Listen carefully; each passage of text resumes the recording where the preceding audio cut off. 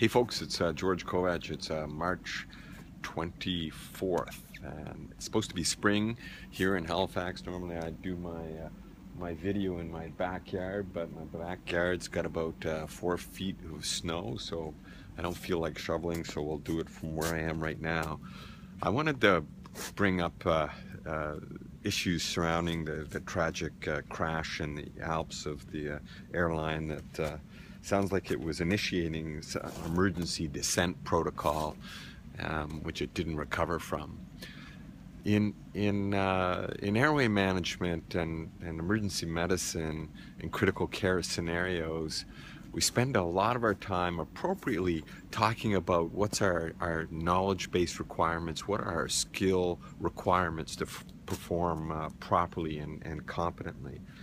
But more recently, we've had a discussion about the context of these decisions. So, the psychology and anxiety of taking care of sick patients, how this influences us in the way we take care of patients in need of our skills.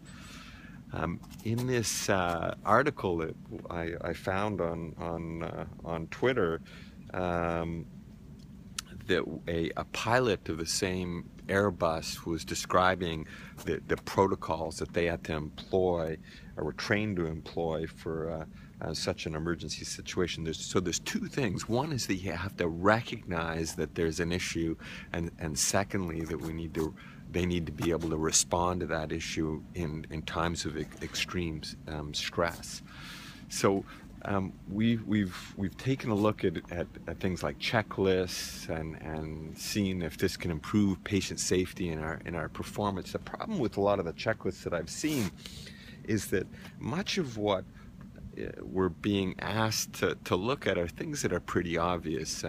Get your suction out, get your drugs ready, etc. But really we have to look at the whole context of the procedure and say, what are the high-risk scenarios that we need to identify? And in my mind, there's probably really two of them.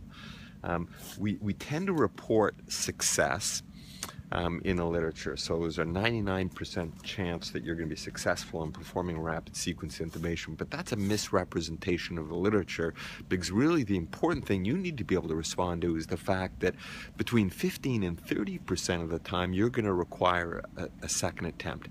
And anybody involved in any second attempt in a rapid sequence scenario and somebody who's sick, it's a stressful scenario. You haven't been able to get the tube in place, and so obviously there's some concern. So what you need to do is to be able to recognize that seeing an epiglottis only view, what's your emergency protocol that you're going to employ in that situation?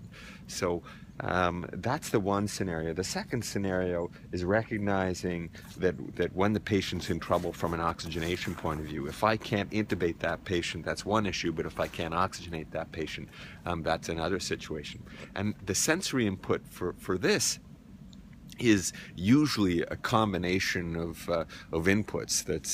It's the falling saturation, it's the sound of ineffective bag mask ventilation, and often it's a nurse who's in the corner of the room yelling the falling sats. But all this combines to saying this is an event that we need to respond to immediately. So those are the two things in my mind of all of airway management that we need to recognize quickly and have a protocol to employ, make sure that we don't crash and the patient burns in this situation. I'll talk about what those specific responses are in another post, but ultimately the sequences that we're going to employ aren't a simple one thing. There are multiple things that we need to do. And I think the challenge we have as educators is to simplify that response. So here's the cue that you have to respond to, and here's the response that you have. So when I look at responding to an epiglottis only or grade 3 view, there's about 7 things that I need to do as part of what we call best look laryngoscopy. But the challenge is to take those 7 things and in my brain make them one.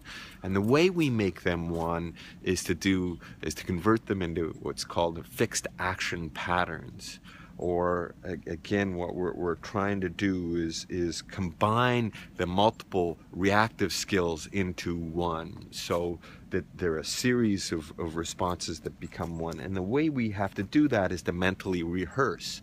And that's what I think we need to do instead of checklists. Instead of having that, we have to have X, Y, or Z, just like you'll see high performing athletes before they perform, they will close their eyes and have the mental imagery in place, imagining what they're going to do when that competition begins. We need to be able to do that, to sort of sit down, close your eyes before you begin and say, okay, this is my series of responses that I'm going to employ when I see epiglottis only view. This is the series of responses that I'm going to do when I see, when I hear or get that sense of difficult bag mass ventilation. I've used this example many times when I've spoken, but again, when I give you a series of numbers to remember, and here they are, it's 6, 5, 8, 2, 1, 7, 3, 2, 4, 9. Okay, I gave you 10 numbers to remember. Then I want you to close your eyes right now and repeat those numbers. I'll say about 30% of people can actually repeat those numbers after I say it. But if I were to say to you, here's a series of 10 numbers, it's 902, 422, 0416. I'd say 90% of people can now repeat those numbers because they're framing that as a phone number, as one number in their brain, and they're able to respond to it. So that's the challenge. We need to take complex tasks and make them simple, so we can execute them in times of emergency. So that's my little rant and about I guess complexity and how we need to simplify it to respond appropriately in emergencies. Thanks. Hopefully the snow will melt soon.